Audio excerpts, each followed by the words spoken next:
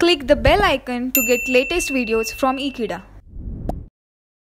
Hello friends, in the previous lecture we have talked about what are the equilibrium constant and as well as we have got to know that what is chemical equilibrium along with that of the Lee-Chudley's principle. And now based on that we are going to talk about electrolytes and what are electrolytes and what are the classification of electrolytes. Let us learn in this chapter.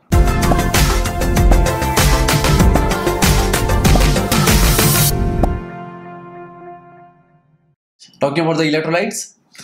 So what is actually electrolyte? So electrolyte is basically the substance which on dissolving in water or either any polar solvent dissociates or ionizes to form cation and anion, and those are basically known as electrolytes.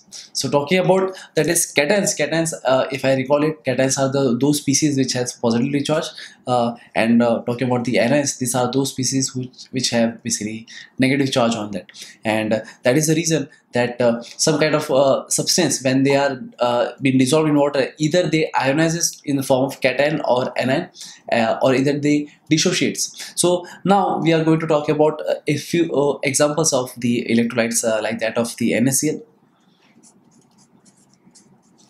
So NaCl is the one which when dissolving in water, when we will dissolve in water, so therefore this will give us Na plus along with that of Cl minus.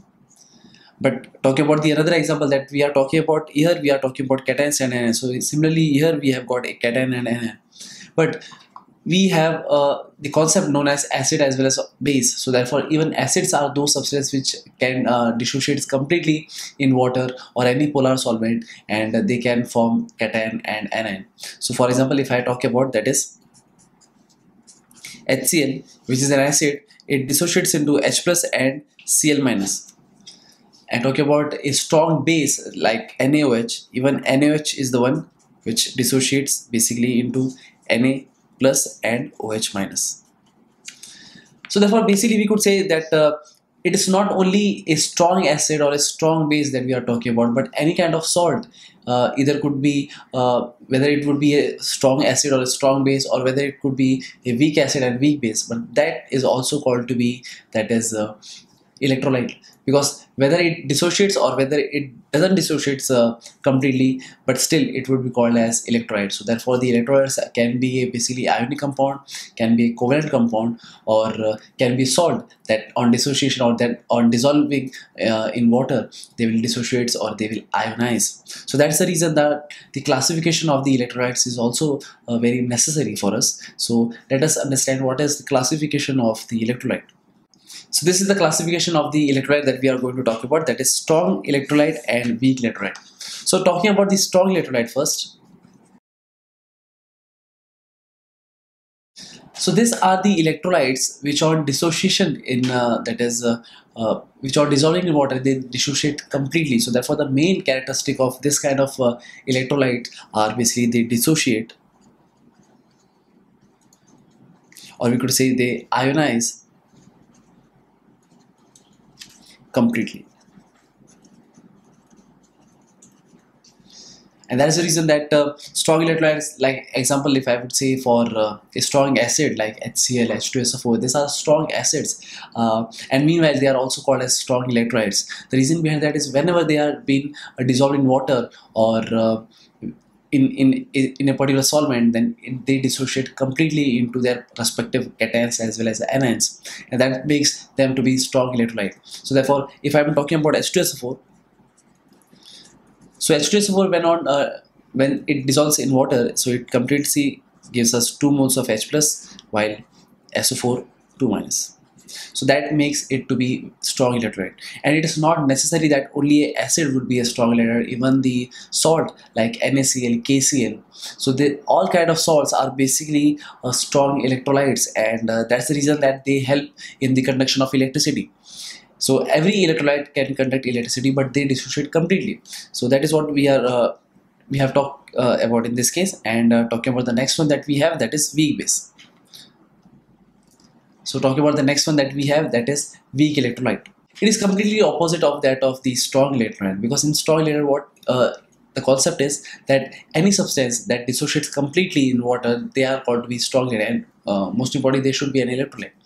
And talking about the weak electrolyte, weak electrolyte are those substances which do not dissociate completely, but they dissociate partially. So that is the reason that we can say that weak electrolyte dissociates,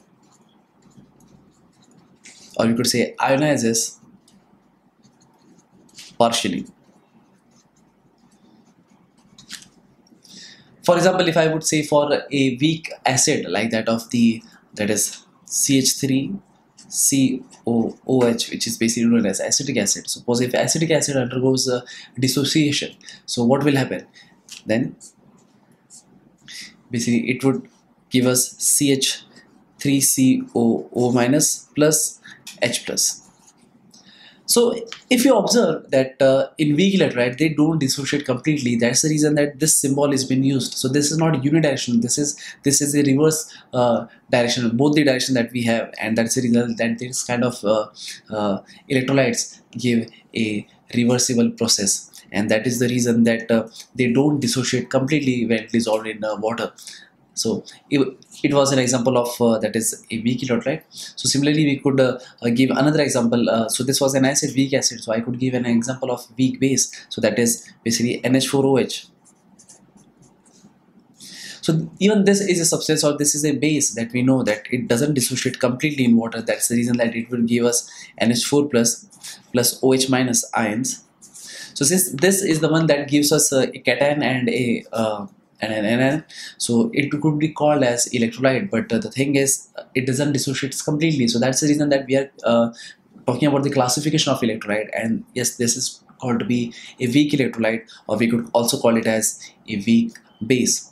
So this was a few examples that I have mentioned about the electrolytes, and these electrolytes are very important in understanding that how can we understand the ionic equilibrium of this kind of substance. So that's it.